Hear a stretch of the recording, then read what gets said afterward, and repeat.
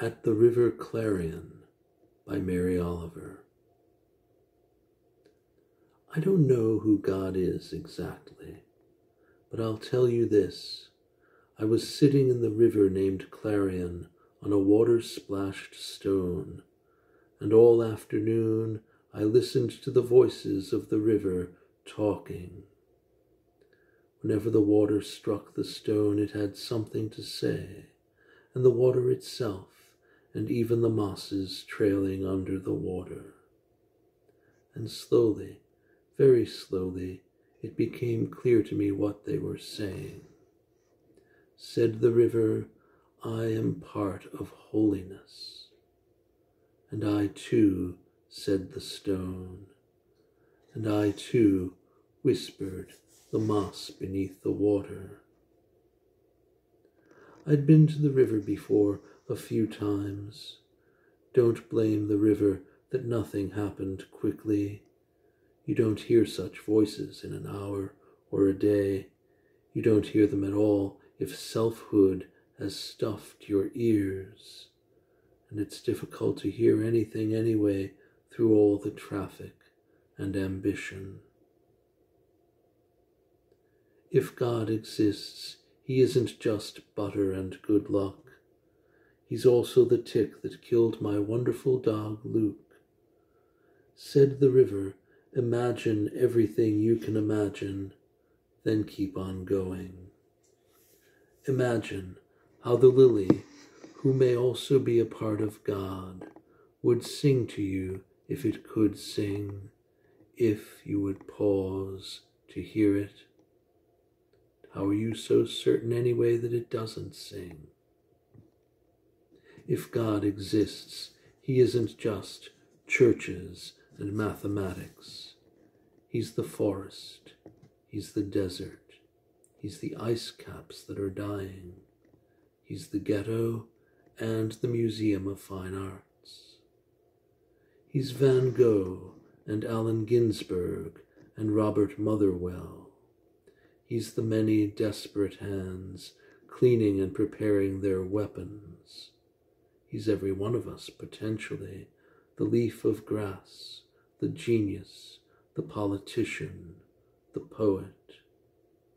And if this is true, isn't it something very important? Yes, it could be that I am a tiny piece of God, and each of you too, or at least of his intention and his hope, which is a delight beyond measure. I don't know how you get to suspect such an idea. I only know that the river kept singing. It wasn't a persuasion, it was all the river's own constant joy, which was far better than a lecture, which was comfortable, exciting, unforgettable. Of course, for each of us, there is the daily life. Let us live it, gesture by gesture. When we cut the ripe melon, should we not give it thanks? And should we not thank the knife also? We do not live in a simple world. There was someone I loved who grew old and ill. One by one I watched the fires go out. There was nothing I could do except to remember that we receive, then we give back. My dog Luke lies in a grave in the forest. She is given back. But the river Clarion still flows from wherever it comes from to where it has been told to go. I pray for the desperate earth. I pray for the desperate world. I do the little each person can do. It isn't much. Sometimes the river murmurs. Sometimes it raves.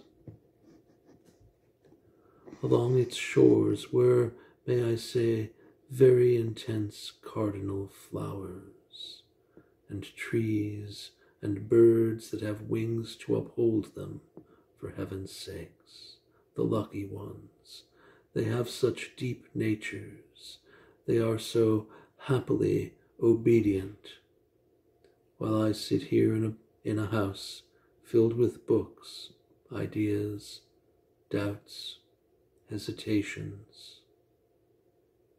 And still, pressed deep into my mind, the river keeps coming, touching me, passing by on its long journey, its pale, infallible voice, singing.